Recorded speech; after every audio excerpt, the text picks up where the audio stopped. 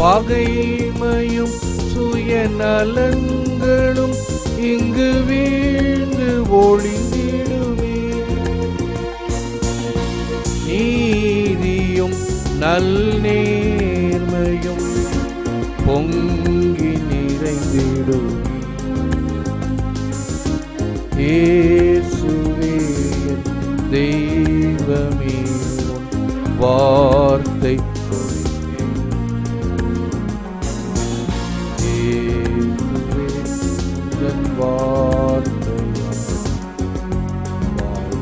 வளப்பேரு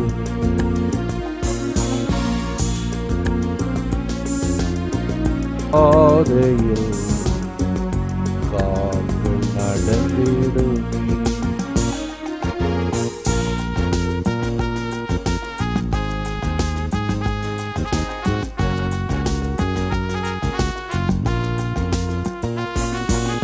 நன்மையில் இனி நிலை பெறும் உன் சொல்லும் செயல்களுமே. நம்பிடும் மக்கள் அனைவரும் ஒன்றாகும் நிலை வருமே. இன்றெழும் பொது விந்தைகள் உன்னை புகழ்ந்திடுமே. இயேசுவே என் தெய்வமே உன் வார்த்தை ஒளிந்திடுமே. இயேசுவே உந்தன் வார்த்தையா வாழ்வு வளம் பெறுமே. நாளுமே அன்பு பாதையில் கால்கள் நடந்திடும். தந்தை மகன் தூய ஆவியாரின் பேராலே ஆமென். ஆண்டவர் உங்களோடு இருப்பாராக, உம் ஆன்மாவோடும் இருப்பாராக. புதிய மாதம் ஜூன் மாதத்தை துவங்குகின்றோம். முதல் தேதி வியாழக்கிழமை காலை திருப்பலியில் பங்கேற்றுக் கொண்டிருக்கிறோம். புனித ஜஸ்டின் என்ற புனிதர் வேத சாட்சி நினைவு கூறப்படுகிறார். திருப்பலியில் தகுதியோடு பங்கேற்க நம் பாவங்களுக்காக மனம் வருந்துவோம். எங்களை தந்தையுடனும் எல்லா மக்களுடனும் ஒப்புரவாக்க வந்த ஆண்டவரே இரக்கமாயிரும். ஆண்டவரே இரக்கமாயிரும். பாவிகளை அழைக்க வந்த கிறிஸ்துவே இரக்கமாயிரும். கிறிஸ்துவே இரக்கமாயிரும். எங்களுக்காக பரிந்து பேச தந்தையின் வலப்பக்கம் வீற்றிருக்கும் ஆண்டவரே இரக்கமாயிரும். ஆண்டவரே இரக்கமாயிரும். எல்லாம் உள்ள இறைவன் நம்மீது இரக்கம் வைத்து நம் பாவங்களை மன்னித்து நம்மை முடிவில்லா வாழ்வுக்கு அழைத்து செல்வாராக. ஆமென். சுகபெண் 2023 ஆண்டு ஜூன் மாதம் முதல் தேதி வியாழக்கிழமை காலை திருப்பலியில் பங்கேற்றுக் கொண்டிருக்கிறோம். இன்றைய தீம் புறப்பார்வையும் அகப்பார்வையும் பெற வேண்டும்.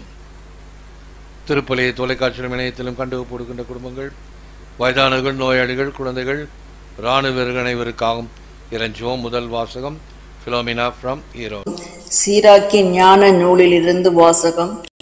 ஆண்டவருடைய செயல்களை நினைவுபடுத்துவேன், நான் கண்டவற்றை எடுத்துரைப்பேன். ஆண்டவருடைய சொல்லால் அவருடைய செயல்கள் உண்டாகின. ஒளிரும் கதிரவன் அனைத்தையும் காண்கின்றான். ஆண்டவருடைய செயல் அவருடைய மாட்சியால் நிறைந்துள்ளது.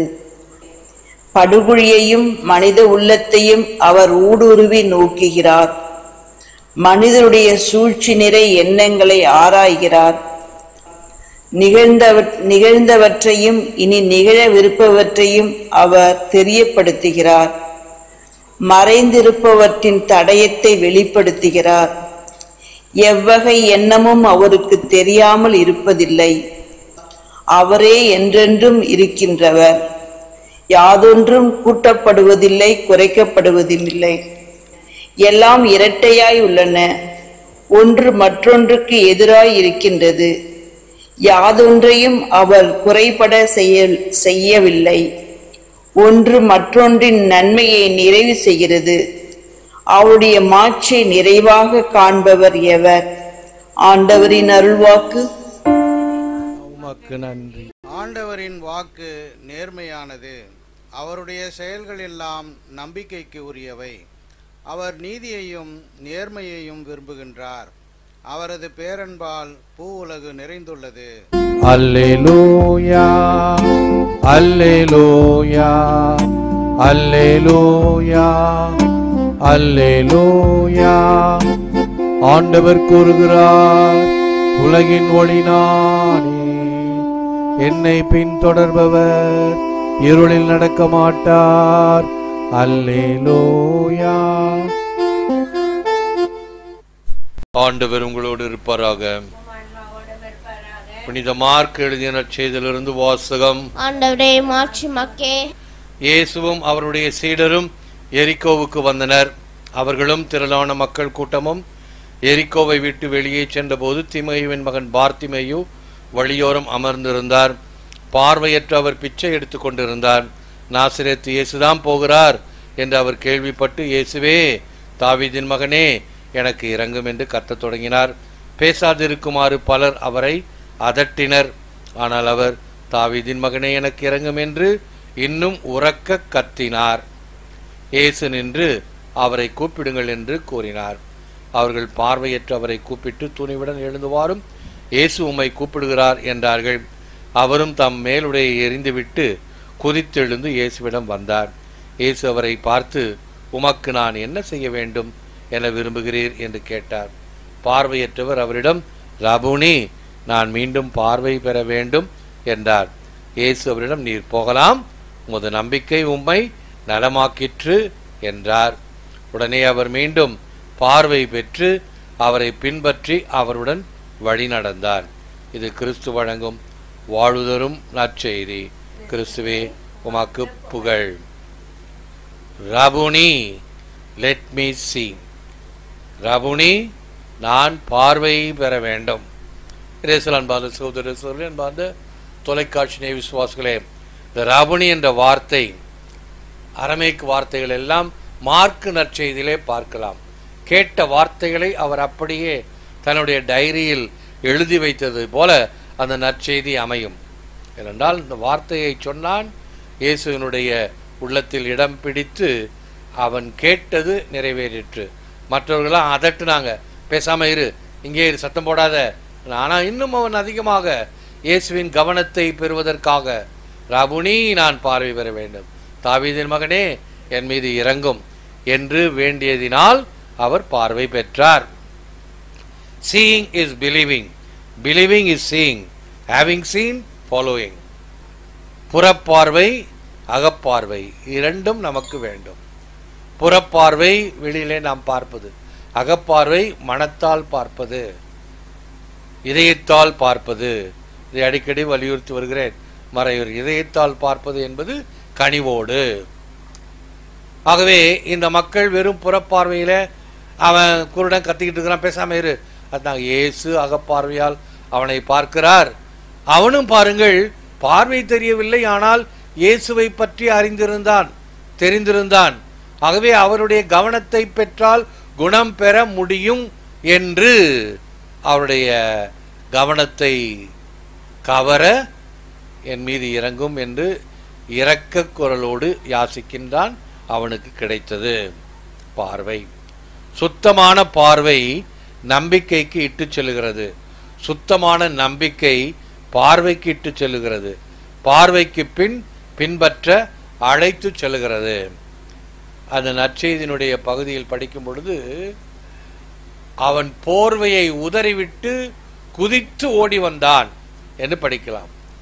ஐயோ, இயேசு என்னை கவனித்து விட்டார், இனி எனக்கு இந்த போர்வை தேவையில்லை, நான் இதற்குள் அடைக்கலம் பெற வேண்டிய தேவையில்லை, நான் கண் பார்வை பெற்று கைத்தடி இல்லாமல் நிச்சயமாக நடக்க முடியும் என்று நம்பி ஓடி வந்தான். அதுதான் சுத்தமான நம்பிக்கை. He followed him along the road.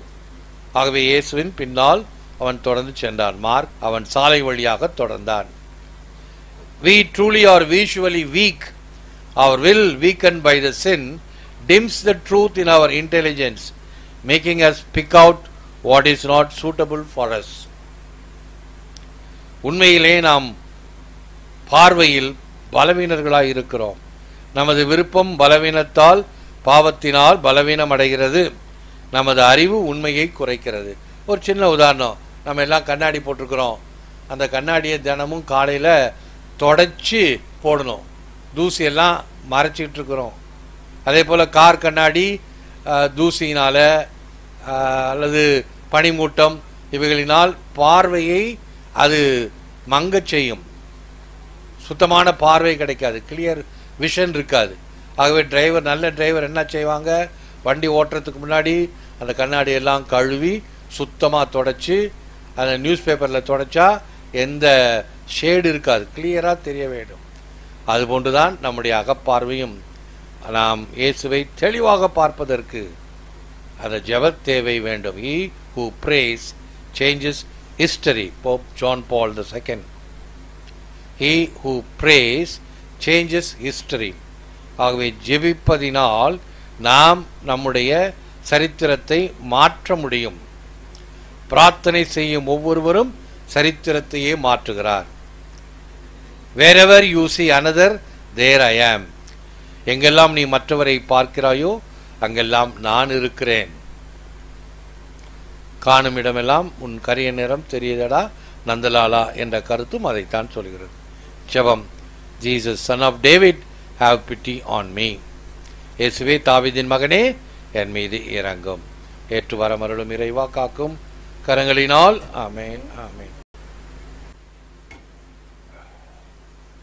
நற்கருணை மாலை.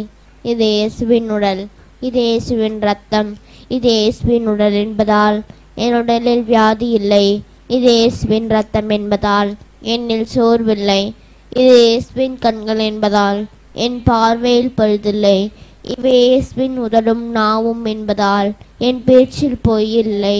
இவை இயேசுவின் கரங்கள் என்பதால் நான் கொடுப்பதில் மகிழ்வடைகின்றேன்.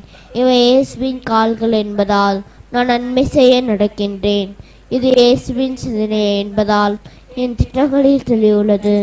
இது இயேசுவின் உள் மனம் என்பதால் எனது முடிவுகள் சரியானவை. இது இயேசுவின் அடிமனம் என்பதால் என் குறைகள் எல்லாம் குணமடைகின்றன. இது இயேசுவின் இயல் என்பதால் நான் ஆவியாரினால் இயக்கப்படுகின்றேன். ஆமேன். கிரேசுல் அன்பார்ந்த சகோதரர்களே, அன்பார்ந்த தொலைக்காட்சி விசுவாசிகளே, necessity is the mother of invention என்று சொல்வார்கள். Necessity is the mother of invention. நமக்கு தேவையா?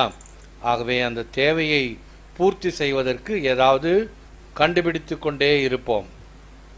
ஏறக்குறைய ஒரு 4 வருடங்களாக நான் பாம்பேயிலிருந்து இந்த திருப்பலி புத்தகத்தை வரவழைத்து திருவழிபாட்டில் பயன்படுத்தி வருகின்றேன். ஆங்கிலத்தில் இதில் எல்லாம் இருக்கும். திருப்பலி பூசைக்கு தேவையானது, வருகை பாடல், அதிலிருந்து வாசகங்கள், மன்றாட்டுக்கள் எல்லாம்.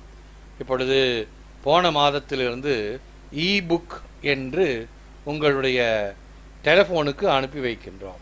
இன்றைக்கி ஜூன் மாதம் 1ஆம் தேதி வர வேண்டிய தமிழ் புத்தகம் இன்னொன்று வரும் சென்னையிலேருந்து. அதுலேருந்து எடுத்து படிப்பேன். இந்த மாதிரி வாக்கு என் வாழ்வாக, அது 1ஆம் தேதி இன்றைக்கி வரல. டவுன்லோட் பண்ணி வச்சுக்கலாம். இதை எங்கே வேண்டுமானாலும் எடுத்துகிட்டு போகலாம். எவ்வளோ வசதி பார்த்தீங்களா? Necessity is the mother of invention. இதில் ஒரு சில பரிசேயர் என்ன சொல்லுவாங்க, இதுதான் பைபிளா, இதுதான் கடவுளுடைய வார்த்தையா, இதில் படித்தா செல்லுமா? நமக்கு வேண்டியது கடவுளுடைய வார்த்தை. இந்த வார்த்தையை பற்றி தான் இன்றைக்கு நாம் பாடினோம். இயேசுவே முதன் வார்த்தையால் வாழ்வு வளம் பெறுமே. பதிலுரை பாடல் பார்த்தீங்க. ஆண்டவரே, உமது வார்த்தையினால் உலகம் மிழிவு பெறும். உன் வார்த்தை எங்களுக்கு தேவை. அந்த வார்த்தை எப்படி வந்தாலும் ஏற்றுக்கொள்ளக்கூடிய மனப்பக்குவத்தை, அதுதான் அகப்பார்வை. அகப்பார்வையினால் பார்க்க வேண்டும்.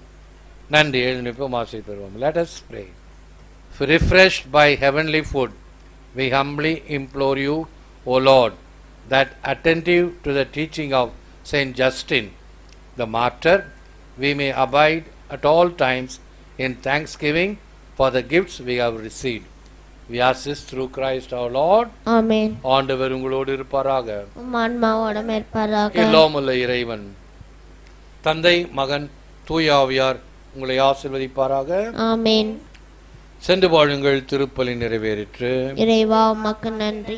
இயேசுவின் மர்த்தமான திருதிருமே என் சிநேகமாயிரம், மரியாளின் மாசற்ற திருதிருமே என் இரட்சணியமாயிரம், புனித சூசேப்பரே எங்களுக்காக வேண்டிக் கொள்ளும். எங்கள் பெயர் கொண்ட சகல புனிதர்களே எங்களுக்காக வேண்டிக் கொள்ளுங்கள். இயேசு மரி சூசை எங்களை இரட்சியும். எங்கள் எல்லோருக்காகவும் என்னாலும் காத்திருக்கும் நற்கருணை ஆண்டவரே, நன்றி புகழ் உமக்கே. நற்கருணை ஆண்டவரே, நன்றி புகழ் உமக்கே. தந்தை மகன் தூய ஆவியாரின் பெயராலே இயேசுவுக்கே புகழ். Good morning and God bless all of you.